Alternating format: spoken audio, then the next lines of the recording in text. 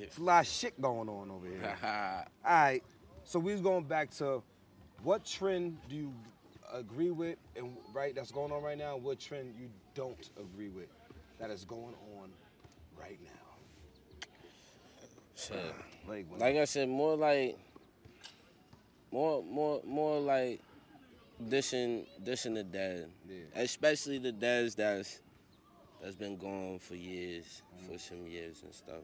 Even recent ones, or like I said, that have been gone for years. I just feel like just need to let the dead rest. You know what I'm saying? And stay out. You know, I feel that's the one trend I don't agree with. I mean, I understand we grew up listening to that in that drill era with Chief Keef and on them out. You know, we still listen to some. I just feel like, especially here in the 518, I feel like our music, our drill music, to be honest, is better than New York drill, upstate drill. Like, yeah, we got some shit going, bro. we got. I just feel like, but yeah, that's the trend that I don't like. A trend I can agree with is like the ad libs. Yeah. The ad libs that's going on. Yeah, I ain't now. gonna lie, the ad-libs is great. Because I swear, if what's I up, could. little man? Say what's up. Come here. Let me shout him out. Yeah, that's the young boy right here. That's the sequel to the thug. You hear me? My mother. Yo, you took the word. Sequel to the thug. Because first of all, nobody, my nigga. Shout out to Jada. That's scary. You just took the words out my mouth, bro. No money equal to this right here. Tell him your name, son. Mayo. All right, thank you for my water. Thank you for my That's water. your twin. Word. I thought that was you coming around the corner. Like when he shaved his beard. That's crazy. Okay, cool. So how would you bring yourself different to stand out? I know it's but so much you can do. So like what step would you take to like stand out amongst some shit that is very mostly watered down, but some people still be standing out of it?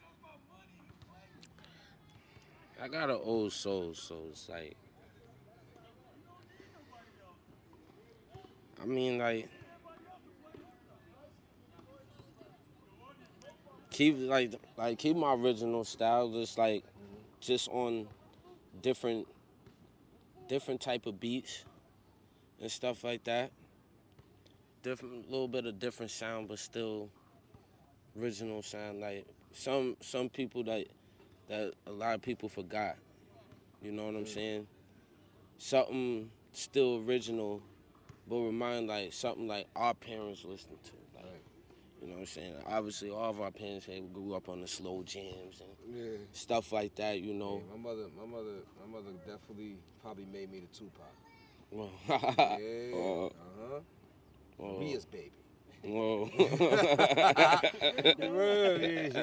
Maria's baby. She changed the name and all that to the song, and she was singing clean the dishes and shit. Maria's baby. Look at that at me. I'm like, you got something to tell me? What's up, ma? Like, what's uppy? Like, we doing here? Let me ask you a question though. How did you come up with your slogan? Yo, boom, right? So, I was up north, right? There's my man Casino, Shout out to Casino. He from Brooklyn. And his cousin used to say to him on the phone, you feel me? Yeah. He was just being funny, you feel me? So I'm like, me and him but it was like us three only. He was the only one saying it. What's up? So I just started, I came home and I'm like, what's up? And everybody heard, and when I first came home, that it's up and it's stuck was like the thing, you feel me? So I'm like, and it's uppy, then it's stucky.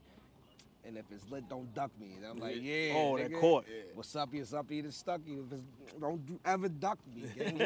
You feel me? So yeah. So shout out to my man Cino. So yeah, but we made that up. Okay. Yeah, we just that's where it came from. And yo, you know what's crazy? Pesh didn't like that shit. You know, I was hearing that. It was either I was hearing that or yada yada. Yeah. Shout out to Diego. Yo. Yeah, word. the nigga Pesh hated what's uppy, bro. He said it's not gonna stick, bro. Now he out here making songs with my shit in his verse. We talk about bitch. He said we out here rapping what's up. He said we out here rocking what's up. Why you ducking me? So I'm like, bitch, she in love with me. I'm like, yeah, Boston. Oh. Yeah, but yeah, that's how I came from. So like that's how I branded myself with that. So like my thing is, well, you know, what I, as an opinion, obviously,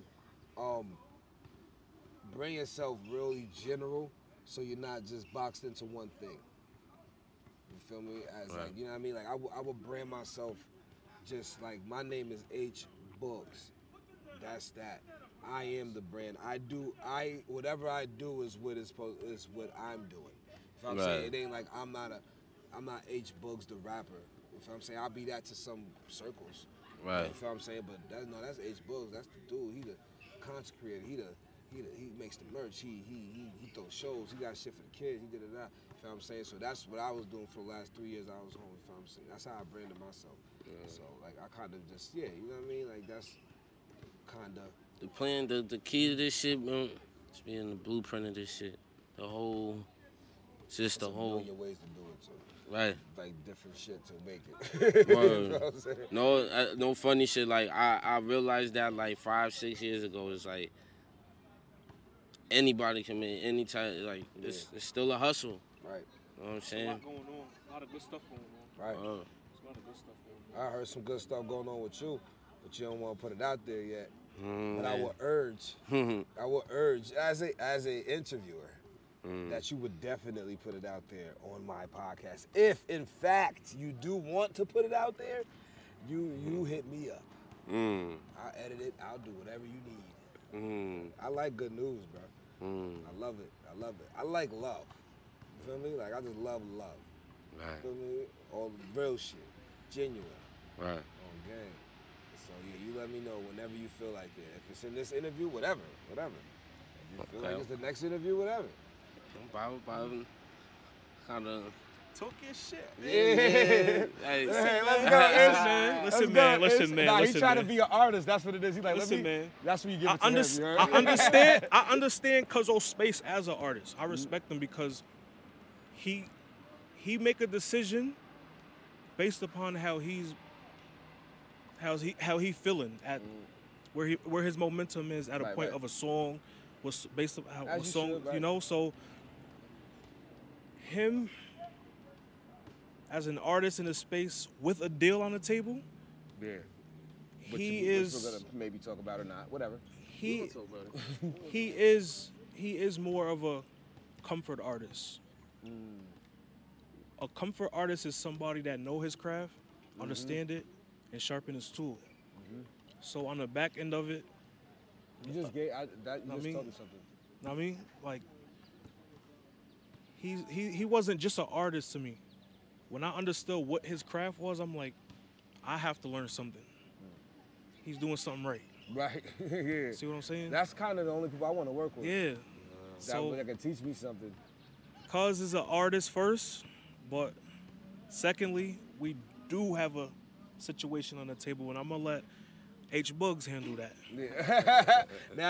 Because now we can do it. You gotta holler at your manager. Stop being stupid, child. That's another shot. Well, what he basically saying was what kind of artist and what my craft was. It got me with the deal that's offered to me, man. So, yeah, shout out to that, man. Shout out to the deal offered, whether take it or not.